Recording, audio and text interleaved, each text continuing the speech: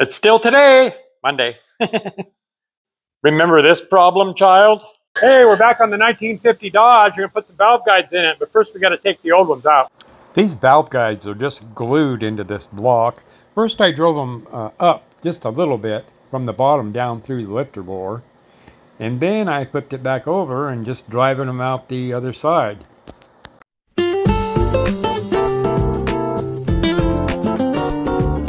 After I got the valve guides out, I spent a little time and cleaned it up a little bit better down in the ports.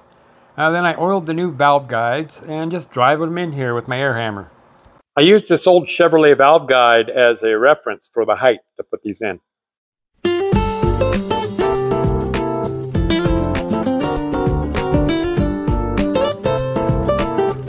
There we go. I got the valve guides installed and ready to put hard seats in this thing. That'll do it. I hope you guys have a good Christmas and come back and see me again. Bye.